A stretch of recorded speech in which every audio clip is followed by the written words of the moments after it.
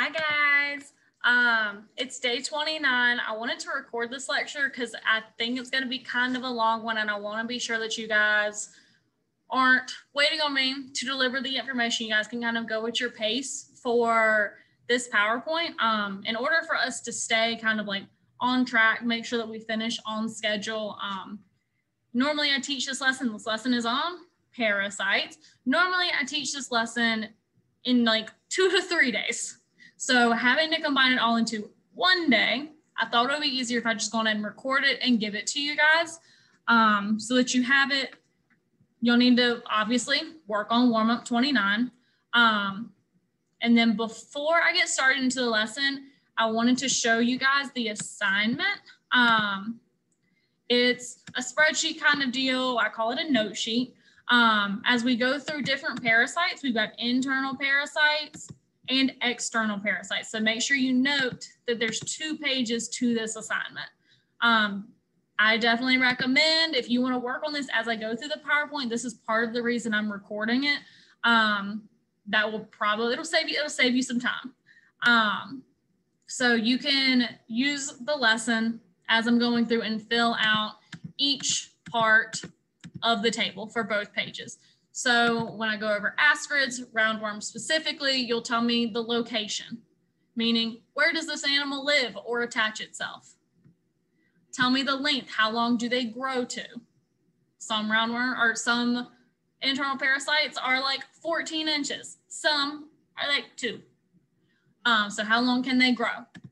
What is their diet? Meaning it's a parasite. Of course, it's taking something from the host, but what is it taking?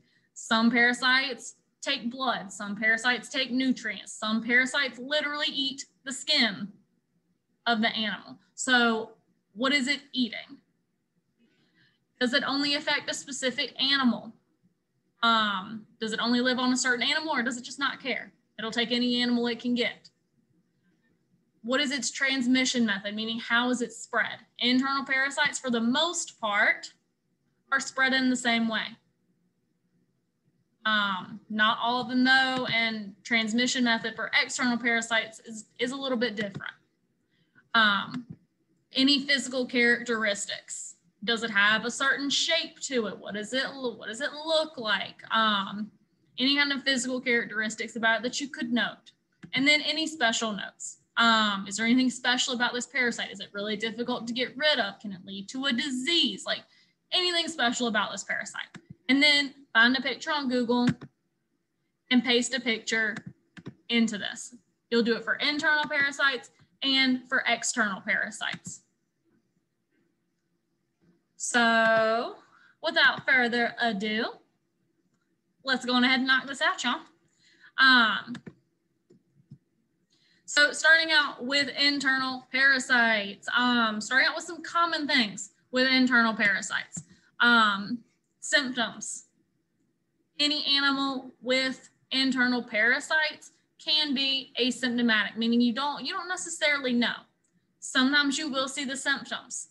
The symptoms, they're pretty obvious. If it's a young animal like a puppy, you're gonna see slow growth because a parasite, it's literally stealing. It's taking from the host, which is gonna affect the young animal's growth. You can see a poor hair coat. Maybe their hair isn't shiny. Maybe their hair isn't growing. Main thing is you're gonna see a pot-bellied appearance, meaning it looks like this baby has a beer gut. This puppy or even this adult animal has like a beer gut where they're skinny, and then their belly, they got a big old belly. This is like a key sign that they have an internal parasite. You can see diarrhea.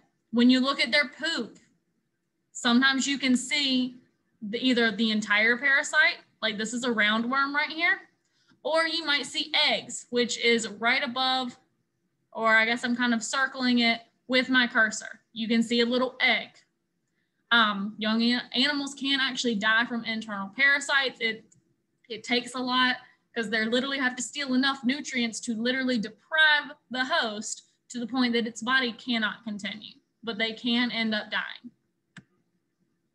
The way you prevent internal parasites, make sure there's no poop lying around because internal parasites, for the most part, are spread via poop.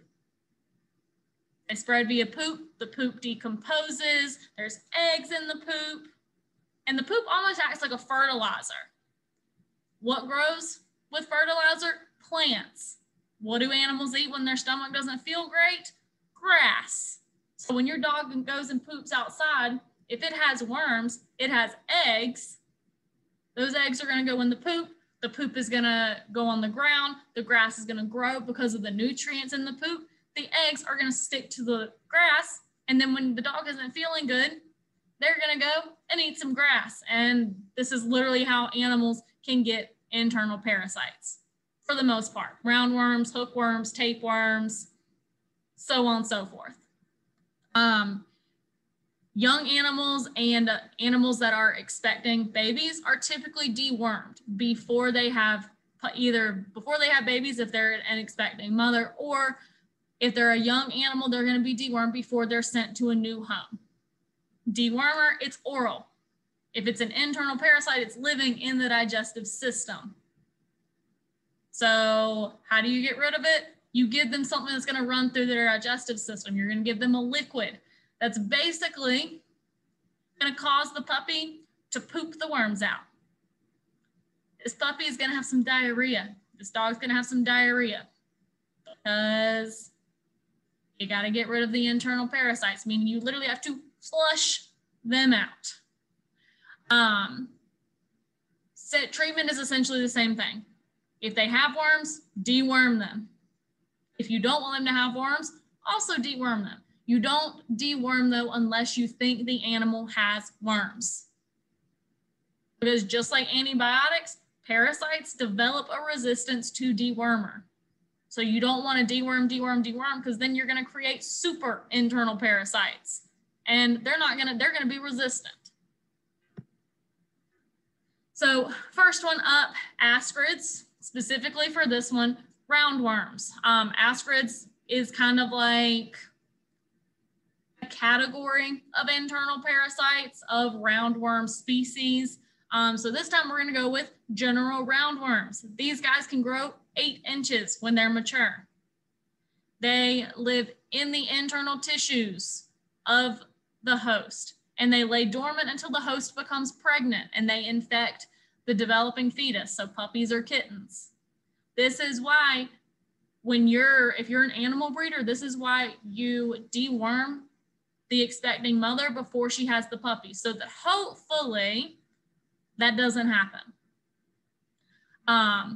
But because the roundworms infect the developing fetus, affect the puppies, obviously it's gonna mainly affect the puppies, and it's gonna deprive them of nutrients. They're young animals, they're growing, they need all the nutrients they can get, which is why it's not good for them to have worms. Roundworms, they travel through the organs, and basically to the respiratory system, where they just kind of like hang out there. And it's like, you know, when you feel like you got something stuck in your chest and you're like, and you gotta like cough it up. Yeah, that happens with roundworms. Puppies feel like they got something stuck in their chest, stuck in their throat. They cough it up, boom, roundworms. It's disgusting. At this point, they're typically going to be just eggs though, so it's not as gross. And then, as puppies do, they eat everything. They don't discriminate. They'll eat food. They'll eat grass. They'll eat plastic. They'll eat parasites. So they swallow them. They eat them again. And that is when the roundworms get into the digestive system. They move to the small intestine. This is basically where they live for the most part,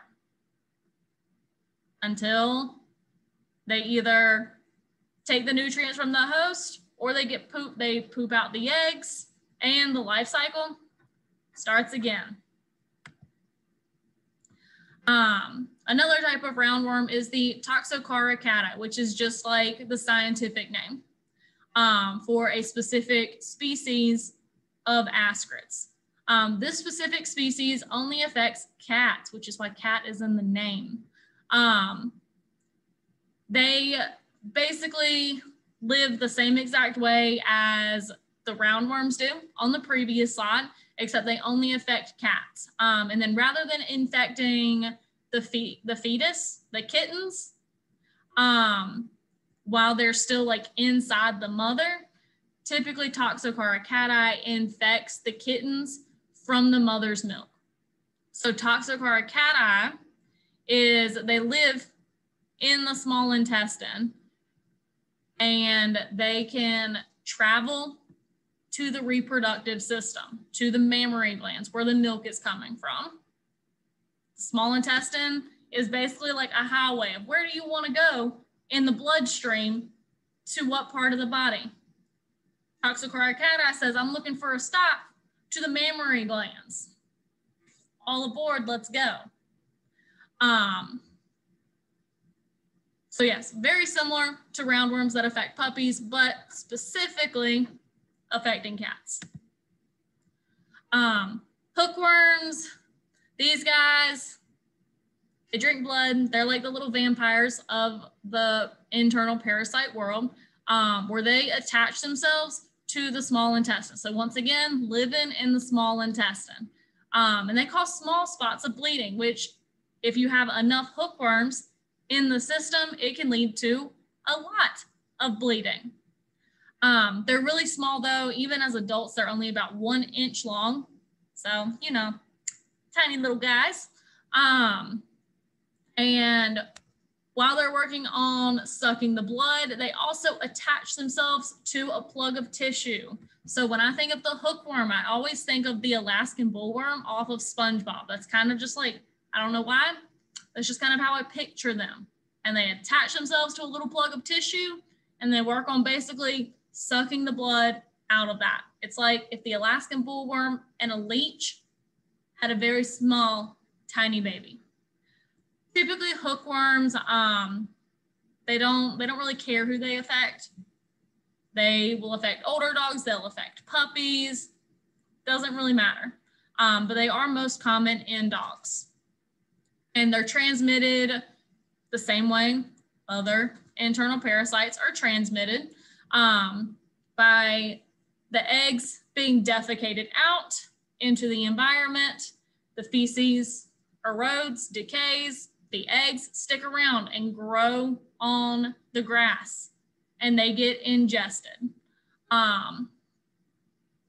Once they're ingested, they can then work on penetrating the skin and entering into the bloodstream so that they can eventually get to the small intestine. So they can, their final destination, small intestine. How they get there is a journey. Next up, we got whipworms. Whipworms get their name because they are broad at one end and narrow at the other. They use the narrow end to attach to the cecum, which if you remember is the tiny little pouch that attaches between the small intestine and the large intestine. So the whipworms, they got a nice little tiny spot that they like to hang out.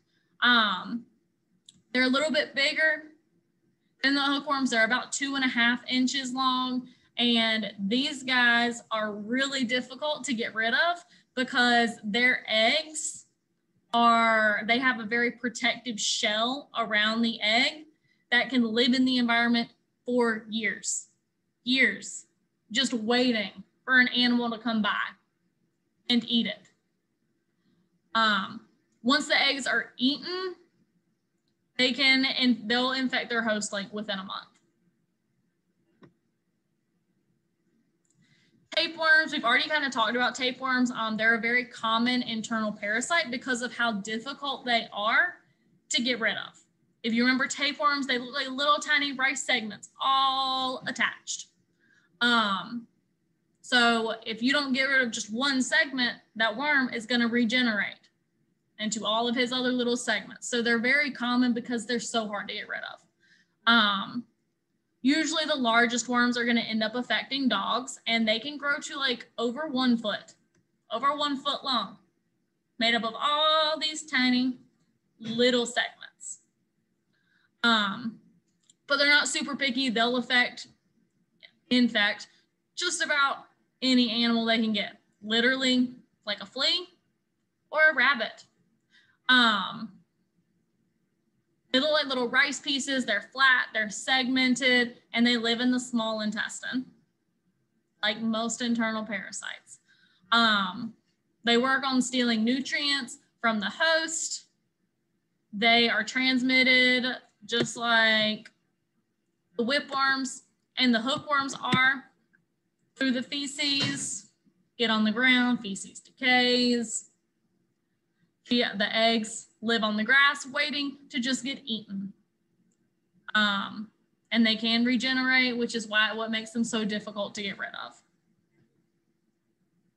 And then we got heartworms, which is kind of like the outlier when we talk about internal parasites. Heartworms, they're thin. They look like really, really skinny spaghettis. And they can grow even longer than the tapeworm, 14 inches, one whole piece, not little flat segments, one whole piece. And they live in the, you guessed it, the heart. They live in the major artery that carries blood from the heart to the lungs, which you guys know as the pulmonary artery, because we went over heart and blood flow. They live there and they really just kind of like clog it up. They live for a good traffic jam. They're transmitted by mosquitoes, which also makes them different. The mosquitoes, obviously, they drink blood. So as they're drinking, the heartworms say, actually, I'm going to skedaddle out of here. The little heartworm larva say, I'm going to get out of here. Mosquito, thanks for the ride. So the mosquito continues drinking the blood, loses the heartworm larva, not super sad about it. And the heartworm larva works on making its way to the heart, which isn't super difficult because it's literally just riding in the blood. And all the blood has to go to the heart. So just sit back and relax, and eventually you'll be at your stop. Within 6 months, the larva will turn into adults. They'll fully mature, and they can live for, depending on what animal they're in, they can live for 7 years in an animal, 5 to 7 years in dogs, or 2 to 3 years in cats. They have a very long lifespan. Typically, when you see an animal with heartworms, you're going to see symptoms that affect their physical ability. If you have a very active dog that suddenly just wants to lay around, doesn't really want to go for a walk, they're very easily like panting and tired. It's not because they're lazy or they're overweight. It could be because they literally have heartworms clogging their heart, and their body cannot pump blood fast enough because there's a traffic jam in the pulmonary artery. These heartworms, they can damage the animal, they can kill the animal. It's a very difficult process. Oh, whoops, I'm getting ahead of myself. Also, you'll see the dog coughing because pulmonary artery means the lungs. So your body is also struggling to get air, to get oxygen, to oxygenate the blood. So you might see your dog coughing, almost like they're like trying to catch their breath. You'll see labored breathing, cardiovascular problems. The best way to not have to worry about heartworms is to get them on a preventative. And that preventative typically has to be given either every month or every 6 months, depending on what type it is. Because if your animal gets heartworms, the treatment it can be very, very intensive. The animal no longer allowed to like run around and get excited, because what happens when you run around and get excited? Your heart gets going and your blood gets pumping. So your dog has to take it easy. Your dog has to be monitored very closely. They can't really do a whole lot of exercise, because what is the pill that's given to treat heartworms literally has arsenic in it. It has poison in it. Not enough poison to necessarily kill the animal, to kill the dog, but enough poison to kill the heartworms. But it's important that the dog doesn't get worked up, because if their blood gets pumping and the arsenic in the medication gets pumping, yeah, it can kill the animal. So it's very important to just prevent heartworms so you don't have to treat heartworms. So that's it for internal parasites. External parasites. First one up, we got the flea. Fleas are brown, tiny little blood-sucking insects, very tiny, move very quickly. They really just kind of like jump everywhere they go. They're a pain in the butt. Fleas develop from eggs to adults in 2 weeks. So if you ever have fleas, when I was in college, my roommate, my lovely, lovely roommate one year, her cat got fleas and she brought her cat back to the apartment and gave my cat fleas and then refused to believe that it was her cat. So I had to pay $175 for an exterminator to come and fumigate our house for fleas because it was bad. There was a lot of fleas in our house. It was disgusting. And I had to get them to do it not once, but twice because fumigating for fleas doesn't kill the eggs and the eggs can hatch in 2 weeks. So I had to cough up $350 to fumigate our apartment because because my roommate's cat brought fleas. So they can be very difficult to get rid of. Typically, if your animal has fleas, if you flip them over, you'll see kind of like the groin area where there isn't a whole lot of hair, and in the rump area, kind of like around the butt. This is a more like difficult area for the dog to reach. They can't really scratch it. They literally have to physically sit down and try to scratch it. So this is kind of where fleas like to hang out. Fleas can go 2 months without feeding. So they'll just hang around and wait for their next meal. And they're not picky. They'll bite people. I found that out when my apartment was infested with fleas and a flea bit me. They're not picky. It's not just dogs and cats that they will go after. So here you can see like a whole bunch of fleas. You'll see irritation from the animal itching themselves. You'll see them scratching themselves a lot. If it gets bad enough that they scratch so much, they could lose their hair. The best way to prevent it, get flea medicine, wash your pet's bedding frequently. Apply insecticides just means flea medicine. Put them on flea medicine. You can treat it the same way, just put some flea medicine on them, but you got to get them out of the house. Just because they're off your animal doesn't mean they're out of the house. So you got to deep clean everything. Ticks, ugh, they're nasty. Ticks are tiny little blood-sucking arthropods, basically spiders that like to drink your blood. It's disgusting. There's 2 families of ticks. You got hard ticks, which have a hard outer shell, and soft ticks that when you poke them, they're kind of squishy, which is, again, disgusting. The brown tick and the American dog tick, they can live indoors, they can live outside, they can go 6 to 18 months without feeding. So just hanging around, waiting. Those are the 2 main hard ticks. The main soft tick is this should say Spiros, the Spiros ear tick, where they live primarily in the ear, you guessed it, and they cause irritation to the outer ear canal. So basically, if you flip your animal's ear up, you're gonna see ticks all around in here. Ugh, I felt gross doing that.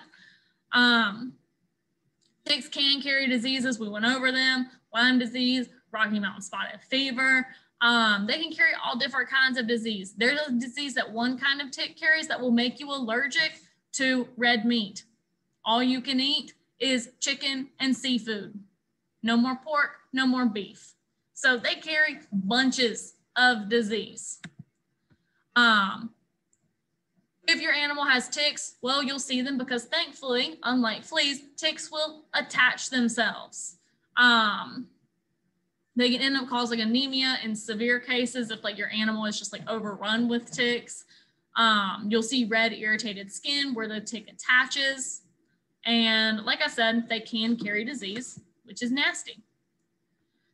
Prevent them by basically just like looking over yourself and looking over your animal. Avoid things like leafy debris, like lots of shrubbery, because ticks just hang out there waiting to latch onto something. There's also medicated shampoos for preventing and getting rid of ticks that you can use. If you get ticks, you remove them with forceps or tweezers. You don't want to like pull them off with your hand. You don't want to burn them off, because some people say that, oh, you should burn them off. No, you probably don't want to do that. When you use forceps or tweezers, you want to make sure you also get the mouth, because ticks can rip in half, especially the soft ticks. They can rip in half, and having a dead tick still attached can end up leading to infection. So you want to make sure you get the entire tick off. Lice, nasty again. Animals can get lice. A lot of times you hear about lice in like young children, which is why you don't like share hats or hairbrushes or any of that stuff, because you don't want lice. Animals can also get lice. Lice, they're tiny, wingless, white to clear insects that bite and suck blood from the host. There's two different kinds, the biting and chewing kind that will normally infest birds and mammals, or sucking lice that will attach and suck blood that don't really like birds, they only like mammals. Lice are very, very contagious. They can be spread from animal to animal of the same species or through different species. Lice are not picky. With lice, it'll cause, they'll be itchy. You'll see them scratching. You can see hair loss from them scratching and rubbing, trying to get the lice off. So proper sanitation is really important, making sure everything is clean, making sure your animal is clean, making sure that their hair has been brushed. By brushing your animal, you can kind of see, because lice looks like little tiny pieces of white to clear dandruff. If your animal has lice, you got to do 2 treatments, 12 days apart, to make sure there aren't any eggs. And you can do this with a dip. You can do it with a dust. You can do it with a spray. You may have to shave the animal. Sucks to suck, you might just have to shave them. If you can't manage it by keeping their hair brushed and getting it all out, you're going to have to shave them. Mites. Mites, also little arachnids, nasty. There's 5 species that cause a lot of problems. So the first one we got is demodectic mites. Don't really cause a huge problem. Severe cases can lead to like hair loss, reddening of the skin. But typically demodectic mites aren't really an issue for animals unless they have like a compromised immune system. They just, unless the animal is immunocompromised, the demodectic mites typically aren't able to get to the level of infestation to really cause a problem. So if your animal has demodectic mites, then they may also have some sort of immune disease. You got 2 types of sarcoptic mites, which literally burrow into the outer layer of the skin, which is what causes what we see on this dog's back. They're highly contagious. And these are the mites that cause mange or scabies in dogs. So like if you ever, like this dog right here, the dogs that look really sad and pitiful in the videos because their hair's falling out and they don't really even look like an animal or like a dog, it's because they have the mange. And the mange is just their hair falling out because there's literally an insect burrowing into their skin. So you'll see like severe inching, wrinkled skin, hair loss. You can see like crusty sores. Best thing you can do, keep the animal clean. Don't really, try not to let them walk in like grassy or woody areas where they may come into contact with something like that.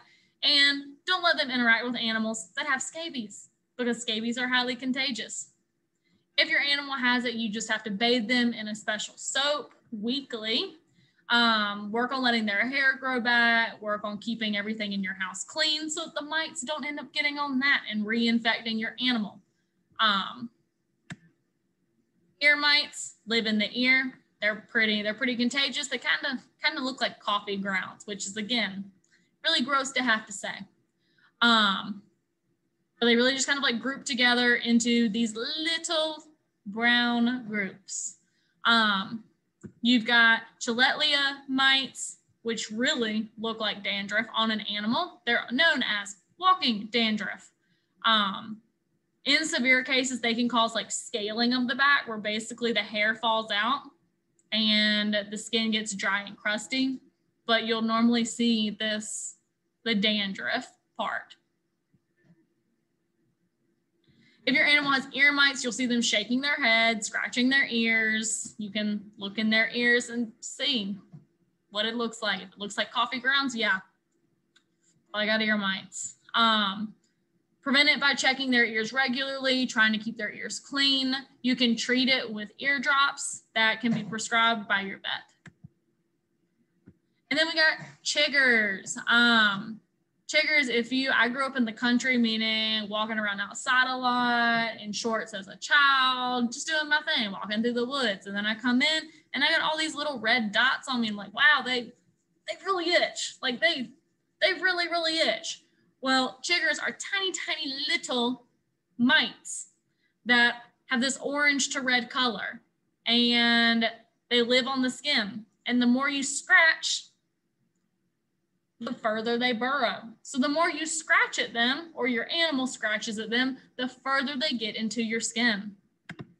So you can't scratch them. You have to stop. Your pet may have to get a cone. You'll have to get some kind of medication. Clear nail polish, you gotta suffocate them. It sounds really, really weird, but clear nail polish over them, dries up. It's kind of like this nice hard shell. They suffocate, they die, and you don't have to worry about it anymore. All right, and then the last couple slides, just kind of random information on things that can be poisonous to animals. Obviously, insecticides. It was made to kill a bug, meaning if your animal ingests it to a certain amount, it can also kill them. Chemicals that contain organophosphates, which is like the primary ingredient in making an insecticide. Thing from insect traps like roach bait or ant traps can also kill an animal if they ingest too much of it, which is why it's important that you place them in proper areas. So if you have to apply any kind of pesticides or insecticides, remove your pets from the area, remove all toys, bones, bowls, bedding, all of that stuff.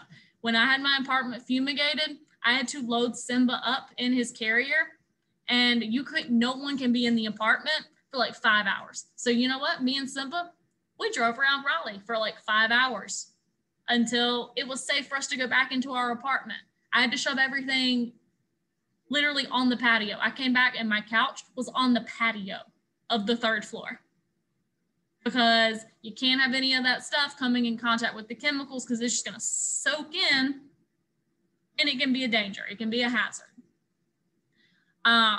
Keep pets away from the treated areas. Make sure they're well ventilated. So like, all the windows were open, the fans were going, all that stuff. If you have fish that you can't really remove, then you need to make sure their tank is covered, that their pump is off, because a pump is literally taking oxygen from the environment and pumping it into the water tank. If you've got chemicals, you got pesticides floating around in the air, they're going to get caught in the ventilator, and they're going to go around, and your fish are going to breathe them in and can die.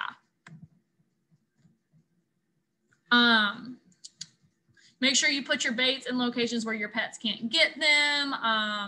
Make sure that if your pet digs them up, or if they're like buried baits, that your pet can't dig them up. If you're putting out stuff for your lawn to make your lawn grow, make sure you're watching your animal for at least 24 hours to make sure they don't decide to go and eat some grass and accidentally eat some fertilizer. Follow the instructions on the pesticide, on whatever it is you're applying. That's for your safety, for your animal safety, for everybody's safety. Pets can also be poisoned by eating poisoned prey. So if you have a cat, because you have mice that come into your house, well, you better make sure your cat's not catching any mice if you're putting out mouse poison. Because if your cat eats a mouse that got into mouse poison, your cat can become poisoned. It's called secondary or relay poisoning. A lot of plants can be poisonous. So if you ever decide that you want to get a dog or a cat and you also like plants, make sure you do your research that it's not toxic, that it's not poisonous to your animal. Common plants like philodendron, pothos, poinsettia that you always get at Christmas, azalea, flower bulbs, like tulips, because in case your dog decides to try to eat that. All of that can be poisonous or toxic to your animal. So do your research before getting plants. This is why I only have plants that I keep outside, because my cats will eat them. And then obviously household chemicals. If it can kill you, it can definitely kill your dog. So keeping household chemicals away from your animal. Rodenticides, if it was made to kill, once again, if it was made to kill an animal, it can also kill your animal. Weed killers, same deal. Antifreeze is a really common thing, a really common source of poisoning for animals, because it has this like sugary taste apparently. So the dog gets into it and is like, oh, I found the human snacks. I'm going to keep eating this because it's delicious. And actually they're poisoning themselves because it tastes good and they don't realize it. Antifreeze poisoning can look like the animal is drunk and depressed, meaning they're not very coordinated and they're kind of lazy. They just want to lay there. So that's it. Sorry, I tried to fly through that as best as I could because I know this is a long lesson. I try to spend 3 days on it and I only have 1. So make sure if you weren't working on this as we were going, that you review this video, you review the PowerPoint to work on it. Good luck, guys.